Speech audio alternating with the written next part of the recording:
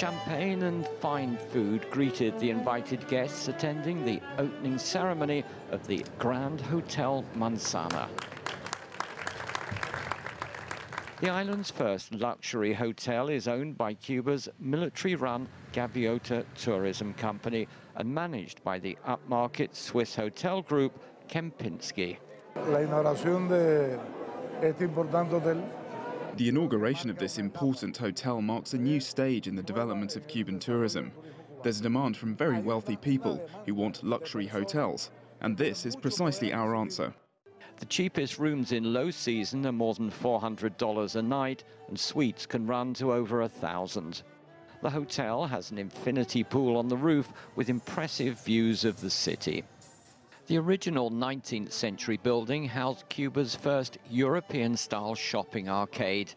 That remains, though now with top-end brands like Mont Blanc.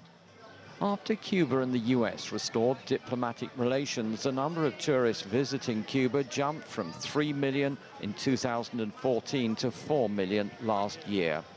2 more modern hotels are currently under construction. This one will be managed by Spain's Iberostar, the other by France's Accor. All 3 using the French construction company Bouygues. All of these new luxury hotels are counting on a growing number of visitors from the United States, but that could go into reverse if US President Donald Trump decides to crack down on Cuba. I believe that hospitality and real estate has a very long-term vision. Kempinski was the first one which opened in Beijing as 5-star international operator.